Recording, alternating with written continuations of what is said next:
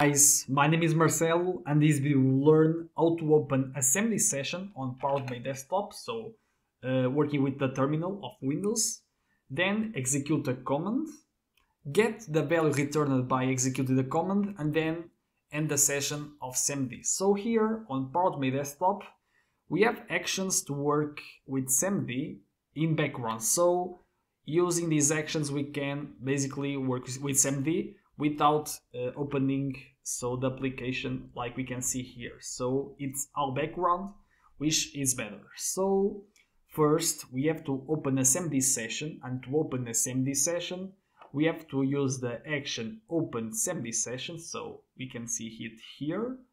So let's drag this action to our automation, and then we have the option to indicate the working folder. So if you want to open the CMD from a certain folder that we want to work in, we can indicate here the folder, so it's optional.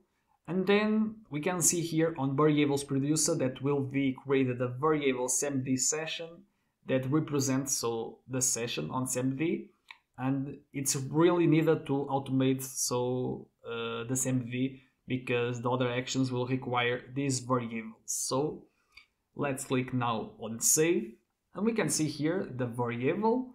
Now if we execute our automation, we wouldn't see nothing, but we can see here on our variable, if we do here double click, we can see here the property is alive to true, so that means that this CMD session was started. So if we now drag the action close CMD session, that we will use it on the end. So here we have to provide the variable that represents the CMD session. It's already selected. So if we click now on save and execute our automation, we can check here on our variable that the property is alive. It's true false because this action closed the CMD session. So now between these two actions, we will execute the actions that will write the command, and then the one that will extract the text returned by executing the command. So let's close this window.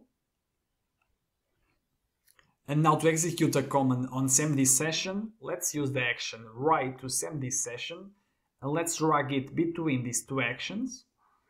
And now first we have to provide the CMD session variable. It's already selected.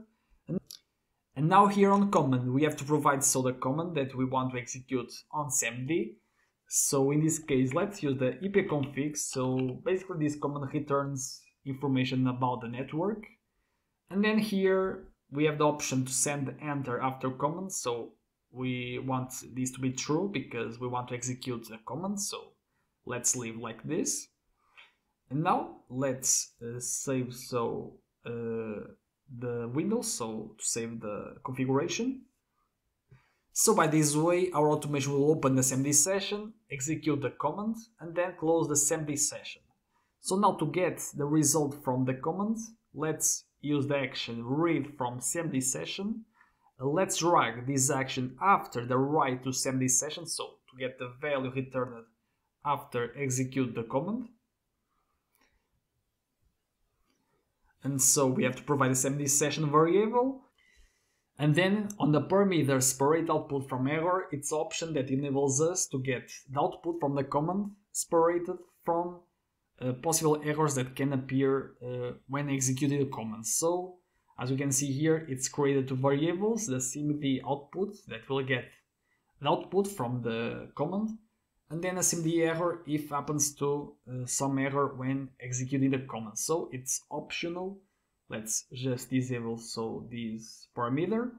And then here on variables producer, we can see that will be created a variable CMD output that will return the CMD session standard output right after execute our command. So let's save. So now let's execute our automation. So our automation should open the CMD session, execute the command, read from the CMD session, so get the output from the command, and then close the CMD session. So let's test. So let's click on run.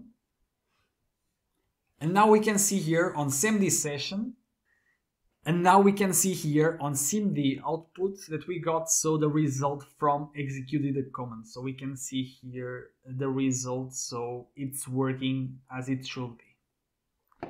So I hope you liked this video. Don't forget to leave a like and subscribe to the channel so you don't miss any more RPA related videos. Bye bye.